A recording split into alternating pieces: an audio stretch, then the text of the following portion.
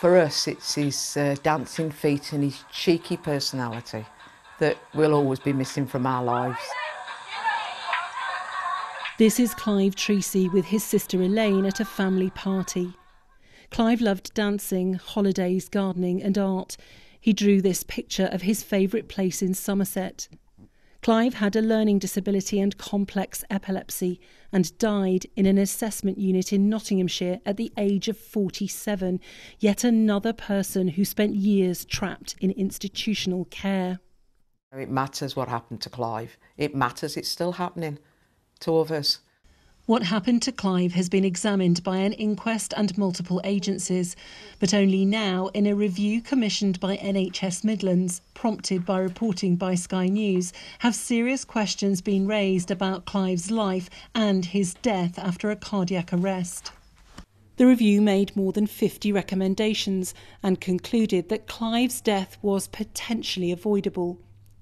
It says Clive's institutionalisation resulted in an unnecessarily prolonged detention in hospital of nearly 10 years, and that he remained incarcerated in settings that were poorly equipped to meet his needs.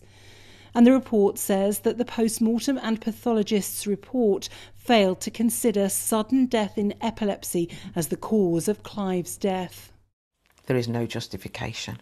There's nothing on this planet could ever justify anybody's incarceration, away from their family, away from their futures, and away from their aspirations, hopes and dreams.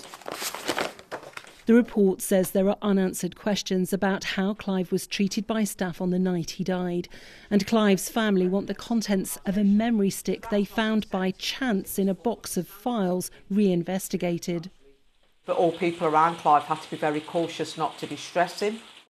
Which is why Clive's family say they want an explanation of this footage found on the memory stick. It shows staff in the hospital corridors in the hours before Clive died. The door to Clive's bedroom is open and he is inside. Shared with Sky News, it was never played at the original inquest. From different angles, staff are seen leaving, then return flashing torches. Right outside Clive's room, another flashes their torch multiple times, even though the lights are on in the corridor and in Clive's room. Then a third person arrives. Clive's family want to know if this incident contributed to the seizure he had several hours later. They didn't have epilepsy training, skills, knowledge, history, background to understand the implications of that torch. The distress he would have kept and tried to work around all night. It took less, historically, for Clive to have a seizure triggered. Took less. Excitement, calendar, dates, appointments. This is the last image of Clive, going to make a call to his sister in which she says he sounded distressed. He wasn't wearing his seizure protection helmet. His family want to know if there had been some kind of altercation with staff, who say he'd had a calm night and gone to bed after having a hot chocolate.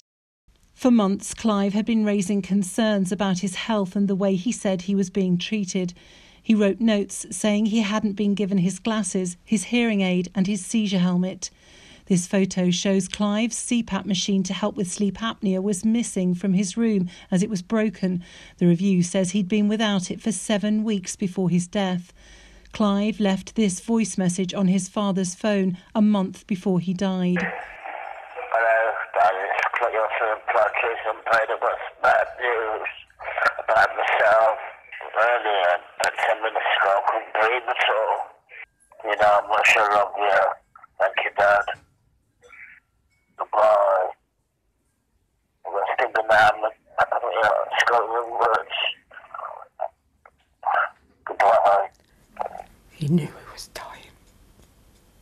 We all did. Nobody listened. Clive was one of 40 people who died trapped in autism and learning disability units between 2015 and 2018. The government said those deaths were not untoward, but in Clive's case, this review suggests otherwise. And Sky News has learned since 2018 there have been a further 35 deaths in these units, 10 of which were people under the age of 35. People are being placed in situations that do not keep them safe. Beverly Dawkins wrote the review into Clive's death and says there is new evidence in her report which can be used to support the family's call for a second inquest. It felt like, given that we knew the ending, the very sad ending, it felt like sort of watching a slow motion train crash, also knowing that what happened in his life may still be happening to other people. If the commitment to move him to the community had been carried through at that point, he may still have been alive today. Nottinghamshire Police say the CCTV footage does not meet a criminal or safeguarding threshold. Staffordshire County Council says it will review safeguarding inquiries. The NHS says all deaths are investigated and they're working to reduce the number of people in units like Clive's.